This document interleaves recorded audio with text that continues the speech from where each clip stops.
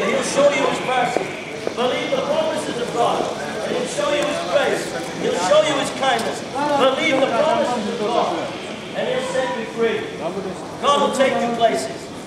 God will help you. God will show you His mercy. He'll show you His love. God will show you, but you have to believe in Him and have faith in Him. He is a kind and gracious and patient God. He is kind and He's calling you today. Don't put your faith in this generation. Don't put your faith in the politicians of today. Don't put your faith in the political correctness of this day, of this age. This age is finished. This age is gone. This age is not an age to believe in or trust in. This age is an age that is destined for the kingdom of God. It's an age that has rejected God. You put your faith in the Messiah. You put your faith in Him. For He will help you in the storm. And He will help you in the day of trouble. He will help you in the problems of life. He will help you when you need Him. He will help you when you cry out to Him. He is the one in the midst of the storm. He is the one in the midst of problems. He is the one that can help you. You've got to cry out to Him, my friend. And He will carry you in the midst of the storm. And He will carry you in the midst of problems. That's why He came and died on that cross. When I survey the wondrous cross on which the Prince of Glory died, what magnificent love that the Son of God would die on that cross. What magnificent love that the Son of God would die for you. And that is the only hope for our generation.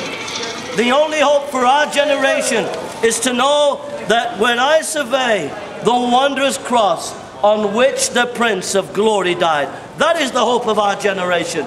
The Son of God who died on that cross. The Son of God who gave His life.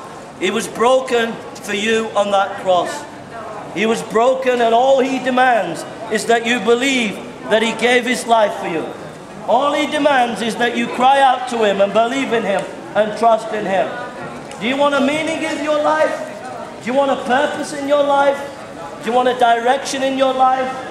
Then believe on the Son of God, and He will set you free. And He will give you life more abundant. He will give you peace.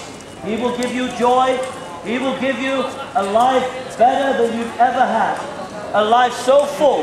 A life so full of joy. A life so full of hope. A life so full of peace. A life that is new. A life that is wonderful. A new life in Jesus. The old is gone and the new has come. The old has passed away and we become into the new. That is what He has for you today. Just like you would go and buy a new car, today you can have a new life. And that new life starts by believing in your Savior. He is the beginning and the end, the Alpha and the Omega, the beginning and the end. Some people say Jesus was not the Son of God. Some people say that He was just a prophet. No. When they crucified Jesus, they asked Him, "Are you the Son of God?" And He said, "Yes." The word Son of God has the idea that He is divine, that He is God. He is the Son of God. And when He died as the God-man for you and me. He gave His life so that you can live. My friends, come to Him today. There's a new life for you. There's a new hope for you. Please don't cling on to this world. This world is passing away. This world is passing away.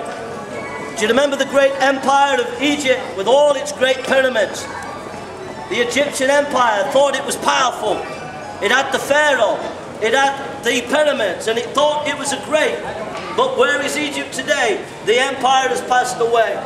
Rome thought it was great with all its mega empire, with all its colosseums and gladiator fights. It thought it was great. But where is Rome today? Its empire has passed away. The empire of man is passing away. With all his knowledge, with all his nuclear weapons, with all his ability to do whatever he can, send people to the moon and all the rest, it's all passing away. But Jesus is not passing away. It's not passing away. He will not pass away. In Syria and Iraq, ISIS have killed hundreds of young men. They've taken bullets and they've shot them in the head. I've seen it. Hundreds of young men. They've slaughtered and killed them. This world is an evil world. But Jesus Christ is coming back one day. And He's coming back to judge ISIS. He's coming back to judge men and women. He's coming back. But before He comes back, He's given us hope. He's given us hope today. He's given us a way out today. He's given us His love today. His peace today. His joy today. He's calling us to believe in His peace. He's calling us to believe in His joy and believing in His hope and in His love today. Please hear my cry today. Stop believing in the media today. And the media is pumping you propaganda, twisting your mind, telling you that you need this, or you need a new car, or you need a new house, or you need the latest hi-fi, or the latest iPhone. The media is twisting your mind. The media tells you that there is no truth, that all truth is the same.